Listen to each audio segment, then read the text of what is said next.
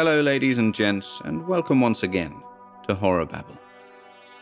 Today we're excited to commence Carnacki week, in which we'll be telling the remaining 3 stories attributed to that most special of paranormal investigators, Thomas Carnacki.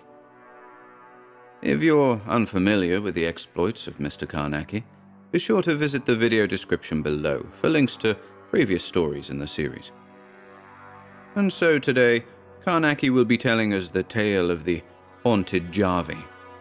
The second and third tales will follow Wednesday and Friday respectively. And this reading is dedicated to all of our Yellow and Cthulhu level horror babblers over at Patreon. We thank you for your continued support. And as always, we hope you enjoy this one.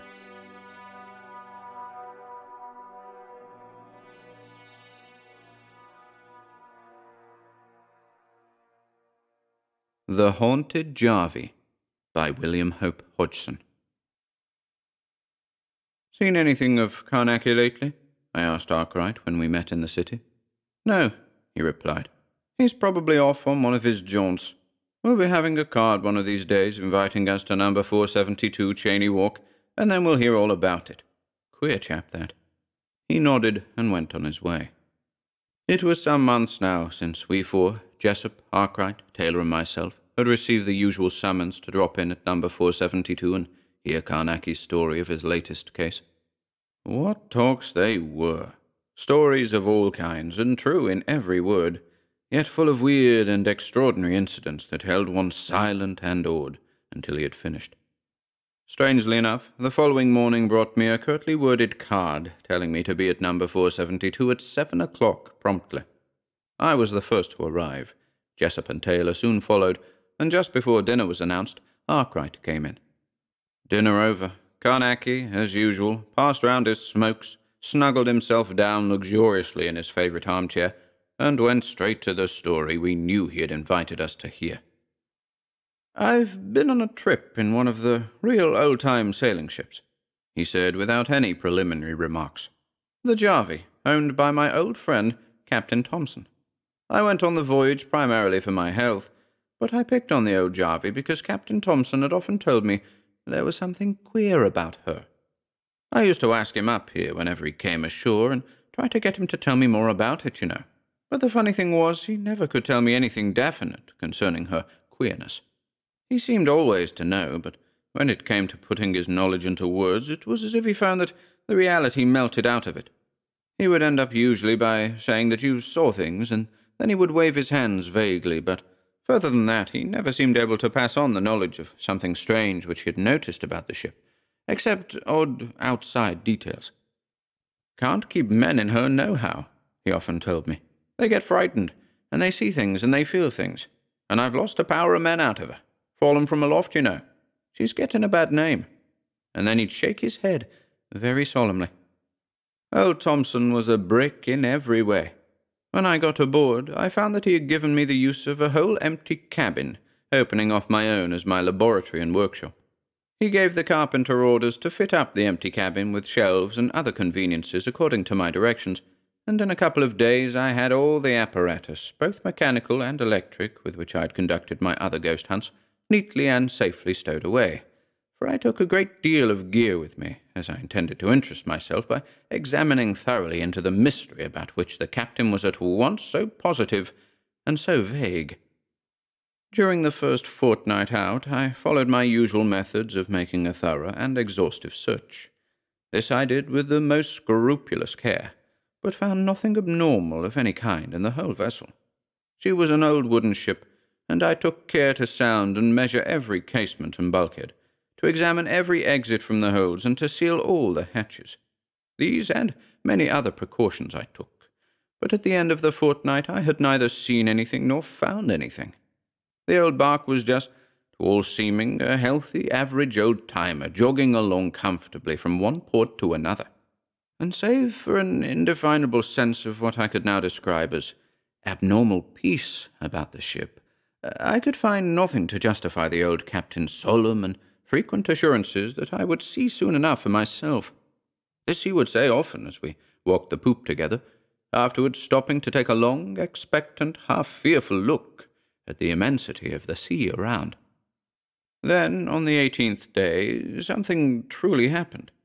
I had been pacing the poop as usual with old Thompson, when suddenly he stopped and looked up at the mizzen royal, which had just begun to flap against the mast.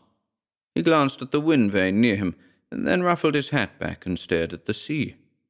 "Wind's dropping, mister. There'll be trouble tonight," he said. "Do you see yon?" And he pointed away to windward. "What?" I asked, staring with a curious little thrill that was due to more than curiosity. "Where?" "Right off the beam," he said. "Coming from under the sun." "I don't see anything," I explained after a long stare at the wide-spreading silence of the sea that was already glassing into a dead calm surface now that the wind had died. "Yon shadow fixin'," said the old man, reaching for his glasses. He focused them and took a long look, then passed them across to me and pointed with his finger. "Just under the sun," he repeated, "coming towards us at the rate of knots." He was curiously calm and matter-of-fact, and yet I felt that a certain excitement had him in the throat, so that I took the glasses eagerly and stared according to his directions. After a minute I saw it, a vague shadow upon the still surface of the sea that seemed to move towards us as I stared. For a moment I gazed fascinated, yet ready every moment to swear that I saw nothing, and in the same instant to be assured that there was truly something out there upon the water, apparently coming towards the ship. "It's only a shadow, Captain," I said at length. "Just so, mister," he replied simply. "Have a look over the stern to the nor'ard." He spoke in the quietest way, as a man speaks who is sure of all his facts and who is facing an experience he has faced before, yet who salts his natural matter-of-factness with a deep and constant excitement. At the captain's hint, I turned about and directed the glasses to the northward. For a while I searched, sweeping my aided vision to and fro over the greying arc of the sea. Then I saw the thing plain in the field of the glass. A vague something, a shadow upon the water, and the shadow seemed to be moving towards the ship. "That's queer," I muttered with a funny little stirring at the back of my throat. "Now to the westward, mister," said the captain, still speaking in his peculiar level way. I looked to the westward, and in a minute I picked up the thing, a third shadow that seemed to move across the sea as I watched it. "My God, Captain," I exclaimed, "what does it mean?" "That's just what I want to know, mister," said the captain. "I've seen 'em before and thought sometimes I must be going mad. Sometimes they're plain, and sometimes they're scarce to be seen, and sometimes they're like living things, and sometimes they're like naught at all but silly fancies. Do you wonder I couldn't name 'em proper to you?" I did not answer, for I was staring now expectantly towards the south along the length of the bark. Afar off on the horizon my glasses picked up something dark and vague upon the surface of the sea, a shadow, it seemed, which grew plainer. "My God," I muttered again, "this is real, this—" I turned again to the eastward. "Coming in from the 4 points, ain't they?" said Captain Thompson, and he blew his whistle. "Take them 3 royals off her," he told the mate, "and tell one of the boys to shove lanterns up on the sherpoles. Get the men down smart before dark," he concluded as the mate moved off to see the orders carried out. "I'm sending no men aloft tonight," he said to me. "I've lost enough that way." "They may be only shadows, Captain, after all," I said, still looking earnestly at that far-off grey vagueness on the eastward sea, bit of mist or cloud floating low. Yet though I said this, I had no belief that it was so. And as for old Captain Thompson, he never took the trouble to answer, but reached for his glasses, which I passed to him. "Getting thin and disappearing as they come near," he said presently. "I know. I've seen 'em do that often, plenty before. They'll be close round the ship soon, but you nor me won't see them, nor no one else, but they'll be there. I wish 'twas morning, I do that." He had handed the glasses back to me, and I'd been staring at each of the oncoming shadows in turn. It was as Captain Thompson had said. As they drew nearer, they seemed to spread and thin out, and presently to become dissipated into the grey of the gloaming, so that I could easily have imagined that I watched merely 4 little portions of grey cloud, expanding naturally into impalpableness and invisibility. "Wish I took them to gallants off her while I was about it," remarked the old man presently. "Can't think to send no one off the decks tonight, not unless there's real need." He slipped away from me, and peered at the aneroid in the skylight. "Glass steady, anyhow," he muttered as he came away, seeming more satisfied. By this time the men had all returned to the decks, and the night was down upon us, so that I could watch the queer, dissolving shadows which approached the ship. Yet as I walked the poop with old Captain Thompson, you can imagine how I grew to feel. Often I found myself looking over my shoulder with quick, jerky glances, for it seemed to me that in the curtains of gloom that hung just beyond the rails there must be a vague, incredible thing looking inboard. I questioned the captain in 1,000 ways, but could get little out of him beyond what I knew. It was as if he had no power to convey to another the knowledge which he possessed, and I could ask no one else, for every other man in the ship was newly signed on, including the mates, which was in itself a significant fact. "You'll see for yourself, mister," was the refrain with which the captain parried my questions, so that it began to seem as if he almost feared to put anything he knew into words. Yet once, when I had jerked round with a nervous feeling that something was at my back, he said calmly enough, "Naught to fear, mister, whilst you're in the light and on the decks." His attitude was extraordinary in the way in which he accepted the situation. He appeared to have no personal fear. The night passed quietly until about 11 o'clock, when suddenly, and without one atom of warning, a furious squall burst on the vessel. There was something monstrous and abnormal in the wind. It was as if some power were using the elements to an infernal purpose. Yet the captain met the situation calmly. The helm was put down and the sails shaken, while the 3 topgallants were lowered. Then the 3 upper topsails. Yet still the breeze roared over us, almost drowning the thunder which the sails were making in the night. "Split 'em to ribbons," the captain yelled in my ear above the noise of the wind. "Can't help it. I ain't sending no men aloft tonight unless she seems like to shake the sticks out of her. That's what bothers me." For nearly an hour after that, until 8 bells went at midnight, the wind showed no signs of easing, but breezed up harder than ever. And all the while the skipper and I walked the poop, he ever and again peering up anxiously through the darkness at the banging and the thrashing sails. For my part, I could do nothing except stare round and round at the extraordinarily dark night in which the ship seemed to be embedded solidly. The very feel and sound of the wind gave me a sort of constant horror, for there seemed to be an unnaturalness rampant in the atmosphere. But how much this was the effect of my overstrung nerves and excited imagination, I cannot say. Certainly, in all my experience, I had never come across anything just like what I felt and endured through that peculiar squall.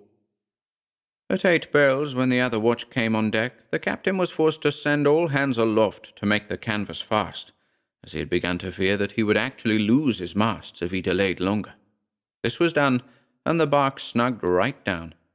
Yet, though the work was done successfully, the captain's fears were justified in a sufficiently horrible way, for as the men were beginning to make their way in off the wards, there was a loud crying and shouting aloft, and immediately afterwards a crash down on the main deck, followed instantly by a second crash.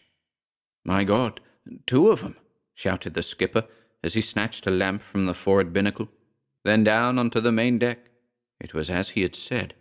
2 of the men had fallen, or, as the thought came to me, been thrown from aloft and were lying silent on the deck.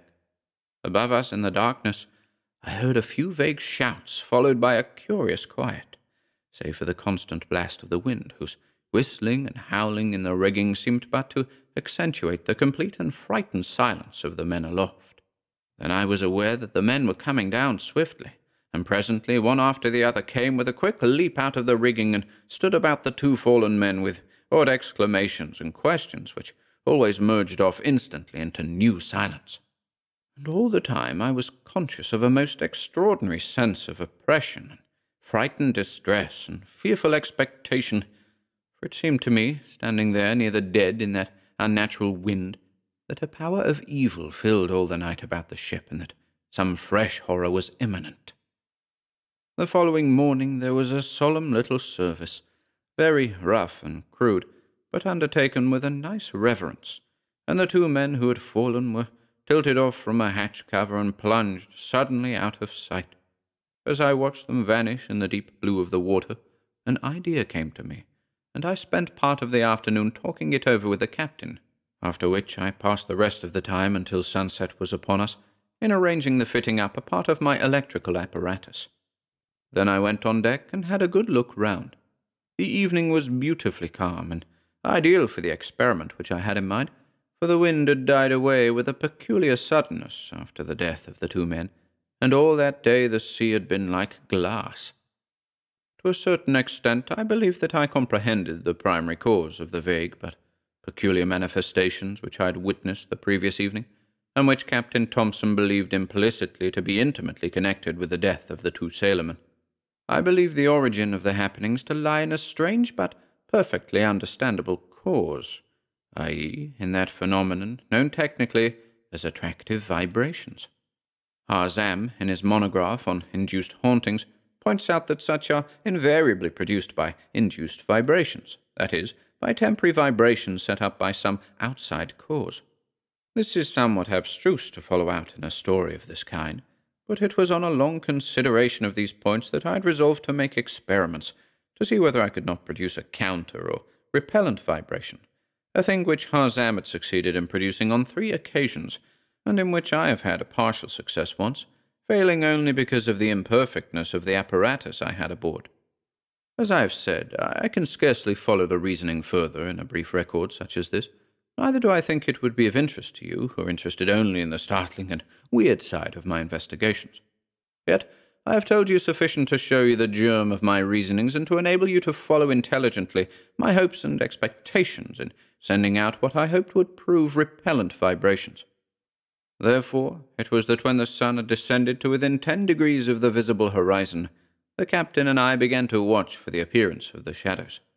Presently, under the sun, I discovered the same peculiar appearance of a moving greyness which I had seen on the preceding night, and almost immediately Captain Thompson told me that he saw the same to the south.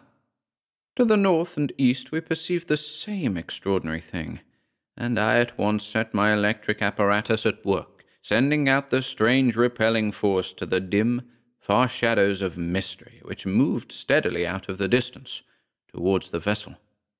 Earlier in the evening, the captain had snugged the bark right down to her topsails, for as he said, until the calm went he would risk nothing.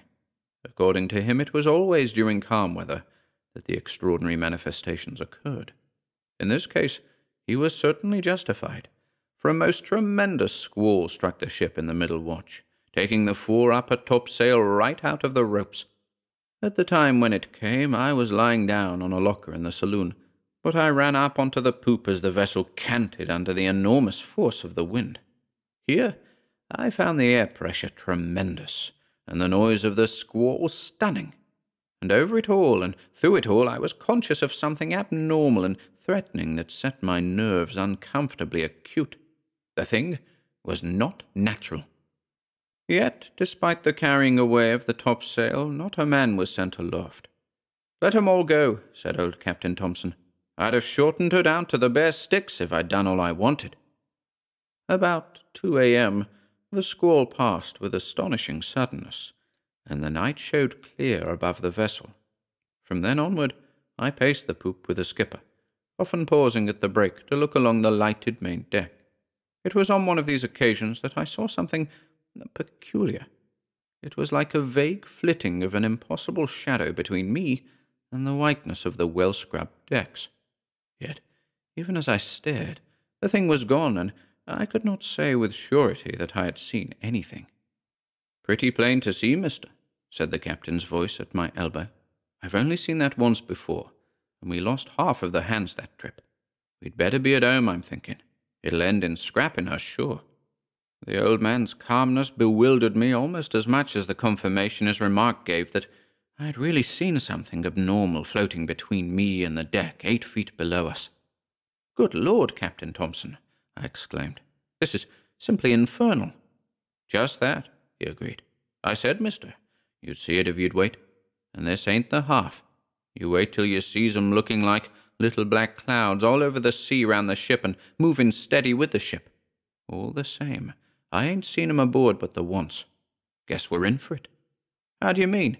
I asked, but though I questioned him in every way, I could get nothing satisfactory out of him. You'll see, mister. You wait and see. She's a queer 'un." And that was about the extent of his further efforts and methods of enlightening me. From then on, through the rest of the watch, I leaned over the break of the poop, staring down at the main deck, and odd whiles taking quick glances to the rear. The skipper had resumed his steady pacing of the poop, but now and again he would come to a pause beside me, and ask, calmly enough, whether I had seen any more of them there. Several times I saw the vagueness of something drifting in the lights of the lanterns, and a sort of wavering in the air in this place and that, as if it might be an attenuated something having movement, that was half seen for a moment and then gone before my brain could record anything definite. Towards the end of the watch, however, both the captain and I saw something very extraordinary.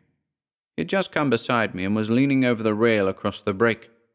"Another of 'em there," he remarked in his calm way, giving me a gentle nudge and nodding his head towards the port side of the main deck, a yard or two to our left. In the place he had indicated, there was a faint, dull, shadowy spot, seeming suspended about a foot above the deck. This grew more visible, and there was movement in it, and a constant, oily-seeming whirling from the centre outwards. The thing expanded to several feet across, with the lighted planks of the deck showing vaguely through. The movement from the centre outwards was now becoming very distinct, till the whole strange shape blackened and grew more dense, so that the deck below was hidden. Then, as I stared with the most intense interest, there went a thinning movement over the thing, and almost directly it had dissolved, so that there was nothing more to be seen than a vague rounded shape of shadow, hovering and convoluting dimly between us and the deck below. This gradually thinned out and vanished, and we were both of us left staring down at a piece of the deck where the planking and pitched seams showed plain and distinct in the light from the lamps that were now hung nightly on the sherpoles. "Mighty queer that, mister," said the captain meditatively as he fumbled for his pipe. "Mighty queer." Then he lit his pipe and began again his pacing of the poop. The calm lasted for a week with a sea-like glass, and every night without warning there was a repetition of the extraordinary squall, so that the captain had everything made fast at dusk and waited patiently for a trade wind. Each evening I experimented further with my attempts to set up repellent vibrations, but without result. I am not sure whether I ought to say that my meddling produced no result, for the calm gradually assumed a more unnatural permanent aspect, whilst the sea looked more than ever like a plane of glass, bulged anon with the low oily roll of some deep swell. For the rest, there was by day a silence so profound as to give a sense of unrealness, for never a sea-bird hove in sight, whilst the movement of the vessel was so slight as scarce to keep up the constant creak of spars and gear, which is the ordinary accompaniment of a calm. The sea appeared to have become an emblem of desolation and freeness, so that it seemed to me at last that there was no more any known world, but just one great ocean going on forever into the far distances in every direction. At night, the strange squalls assumed a far greater violence, so that sometimes it seemed as if the very spars would be ripped and twisted out of the vessel. Yet fortunately no harm came in that wise. As the days passed, I became convinced at last that my experiments were producing very distinct results, though the opposite to those which I hoped to produce. For now, at each sunset, a sort of grey cloud resembling light smoke would appear far away in every quarter, almost immediately upon the commencement of the vibrations, with the effect that I desisted from any prolonged attempt, and became more tentative in my experiments. At last, however, when we had endured this condition of affairs for a week, I had a long talk with old Captain Thompson, and he agreed to let me carry out a bold experiment to its conclusion. It was to keep the vibrations going steadily at full power from a little before sunset until the dawn, and to take careful notes of the results. With this in view, all was made ready. The royal and topgallant yards were sent down, all the sails stowed, and everything about the decks made fast. A sea anchor was rigged out over the bows, and a long line of cable veered away. This was to ensure the vessel coming head to wind, should one of those strange squalls strike us from any quarter during the night. Late in the afternoon, the men were sent into the forecastle, and told that they might please themselves and turn in or do anything they liked, but that they were not to come on deck during the night, whatever happened. To ensure this, the port and starboard doors were padlocked. Afterwards, I made the 1st and the 8th signs of the Samar ritual opposite each doorpost, connecting them with triple lines crossed at every 7th inch. You've dipped deeper into the science of magic than I have, Arkwright, and you will know what that means. Following this, I ran a wire entirely around the outside of the forecastle and connected it up with my machinery, which I had erected in the sail locker aft. In any case, I explained to the captain, they run practically no risk other than the general risk which we may expect in the form of a terrific storm burst. The real danger will be to those who are meddling.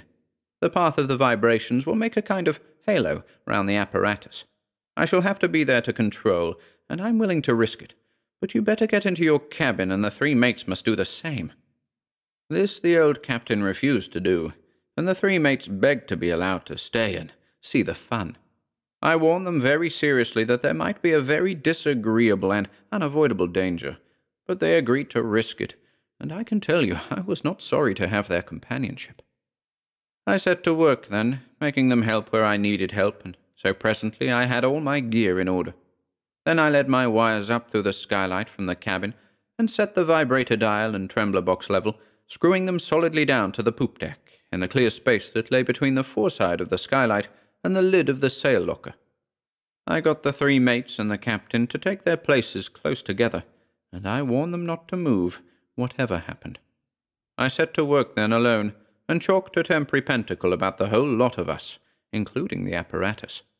Afterwards, I made haste to get the tubes of my electrical pentacle fitted all about us, for it was getting on to dusk. As soon as this was done, I switched on the current in the vacuum tubes, and immediately the pale, sickly glare shone dull all about us, seeming cold and unreal in the last light of the evening. Immediately afterwards, I set the vibrations beating out into all space, and then I took my seat beside the control board. Here I had a few words with the others, warning them again, whatever they might hear or see, not to leave the pentacle if they valued their lives. They nodded to this, and I knew that they were fully impressed with the possibility of the unknown danger that we were meddling with. Then we settled down to watch. We were all in our oilskins, for I expected the experiment to include some very peculiar behavior on the part of the elements, and so we were ready to face the night. One other thing I was careful to do, and that was to confiscate all matches, so that no one should forgetfully light his pipe, for the light rays are paths to certain of the forces. With a pair of marine glasses, I was staring round at the horizon. All around, but miles away in the greying of the evening, there seemed to be a strange, vague darkening of the surface of the sea. This became more distinct, and it seemed to me presently that it might be a slight, low-lying mist far away about the ship. I watched it very intently, and the captain and the 3 mates were doing likewise through their glasses. "Coming in on us at the rate of knots, mister," said the old man in a low voice. "This is what I call playing with hell. I only hope it'll all come right." That was all he said, and afterwards there was absolute silence from him and the others through the strange hours that followed. As the night stole down upon the sea, we lost sight of the peculiar incoming circle of mist, and there was a period of the most intense and oppressive silence to the 5 of us, sitting there watchful and quiet, within the pale glow of the electric pentacle. A while later there came a sort of strange, noiseless lightning. By noiseless, I mean that while the hashes appeared to be near at hand and lit up all the vague sea around, yet there was no thunder. Neither, so it appeared to me, did there seem to be any reality in the flashes. This is a queer thing to say, but it describes my impressions.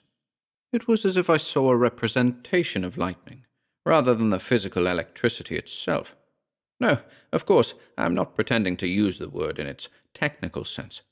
Abruptly, a strange quivering went through the vessel from end to end, and died away. I looked fore and aft, and then glanced at the 4 men who stared back at me with a sort of dumb and half-frightened wonder, but no one said anything. About 5 minutes passed with no sound anywhere, except the faint buzz of the apparatus, and Nothing visible anywhere except the noiseless lightning which came down, flash after flash, lighting the sea all around the vessel. Then a most extraordinary thing happened. The peculiar quivering passed again through the ship and died away.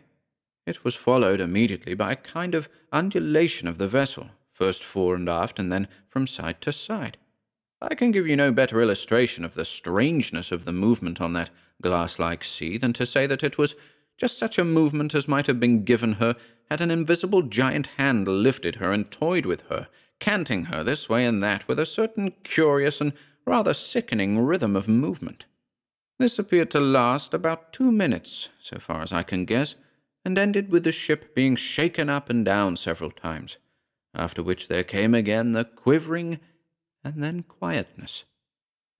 A full hour must have passed, during which I observed nothing, except that twice the vessel was faintly shaken, and the second time this was followed by a slight repetition of the curious undulations.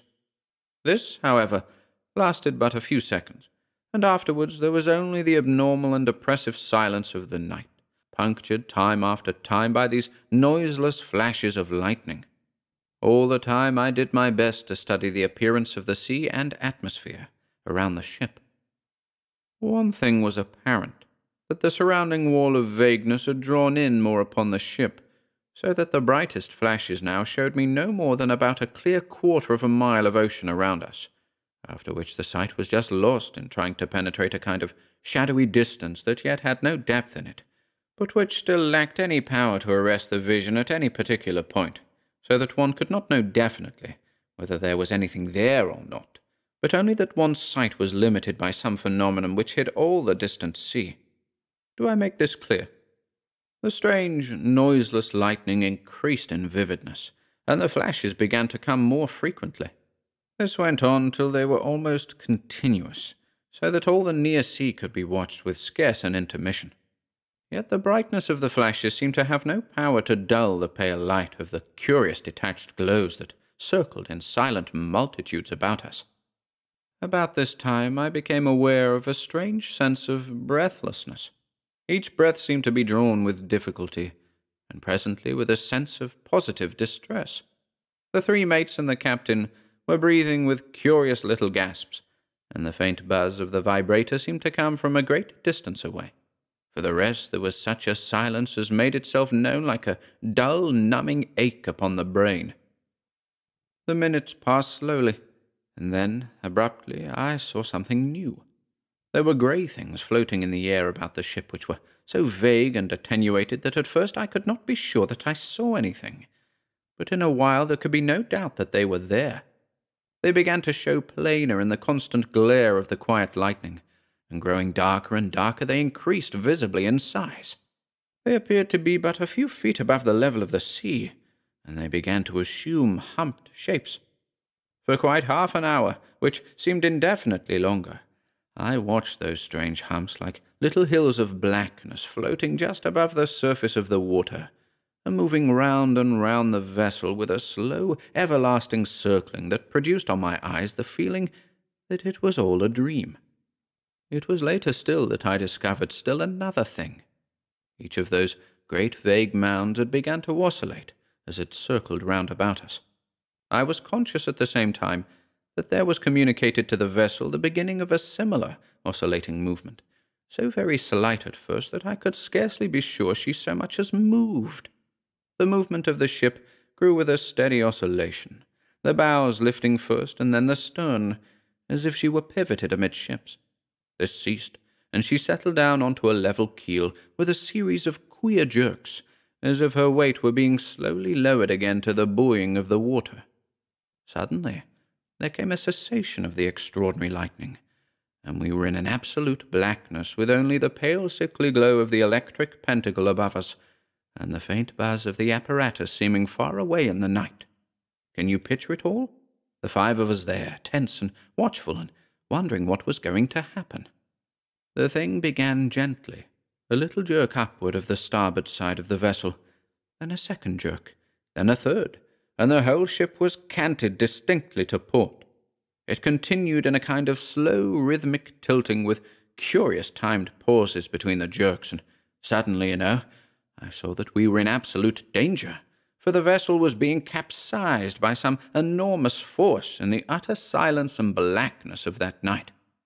"My God, mister, stop it," came the captain's voice, quick and very hoarse. "She'll be gone in a moment. She'll be gone." He had got onto his knees and was staring round and gripping at the deck. The 3 mates were also gripping at the deck with their palms to stop them from sliding down the violent slope. In that moment came a final tilting of the side of the vessel, and the deck rose up almost like a wall. I snatched at the lever of the vibrator and switched it over.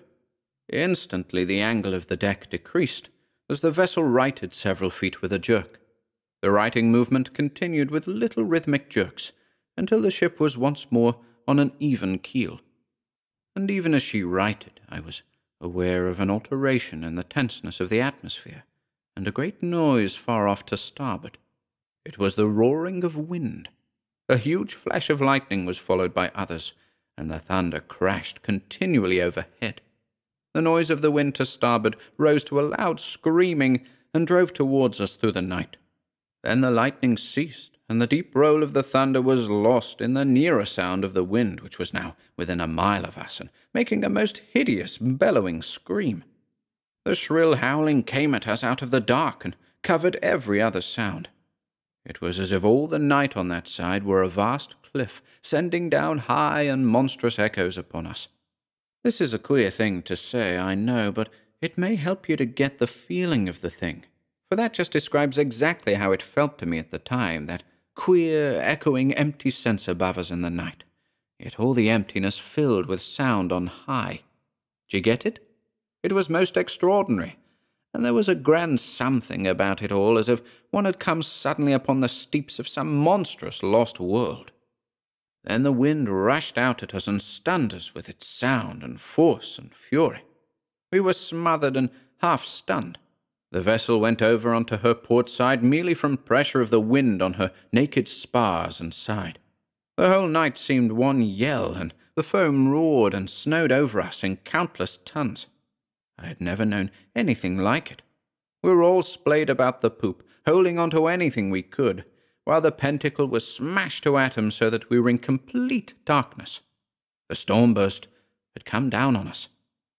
Towards morning, the storm calmed, and by evening we were running before a fine breeze, yet the pumps had to be kept going steadily, for we had sprung a pretty bad leak, which proved so serious that we had to take to the boats 2 days later. However, we were picked up that night, so that we had only a short time of it. As for the Jarvee, she is now safely at the bottom of the Atlantic, where she had better remain forever. Carnacki came to an end and tapped out his pipe. "But you haven't explained," I remonstrated. "What made her like that? What made her different from other ships? Why did those shadows and things come to her? What's your idea?" "Well," replied Carnacki, "in my opinion she was a focus. That is a technical term which I can best explain by saying that she possessed the attractive vibration, that is, the power to draw to her any psychic waves in the vicinity, much in the way of a medium. The way in which the vibration is acquired, to use a technical term again, is of course purely a matter for supposition. She may have developed it during the years, owing to a suitability of conditions, or it may have been in her, of her is a better term, from the very day her keel was laid. I mean the direction in which she lay, the condition of the atmosphere, the state of the electric tensions, the very blows of the hammers, and the accidental combining of materials suited to such an end, all might tend to such a thing. And this is only to speak of the known. The vast unknown it is vain to speculate upon in a brief chatter like this. I would like to remind you here of that idea of mine that certain forms of so-called hauntings may have their cause in the attractive vibrations. A building or a ship, just as I have indicated, may develop vibrations, even as certain materials in combination under the proper conditions will certainly develop an electric current. To say more in a talk of this scope is useless. I am more inclined to remind you of the glass which will vibrate to a certain note struck upon a piano, and to silence all your worrying questions with that simple little unanswered one. What is electricity? When we've got that clear, it will be time to take the next step in a more dogmatic fashion. We are but speculating on the coasts of a strange country of mystery. In this case, I think the next best step for you all will be home and bed." And with this terse ending, in the most genial way possible, Carnacki ushered us out presently onto the quiet chill of the embankment, replying heartily to our various good nights.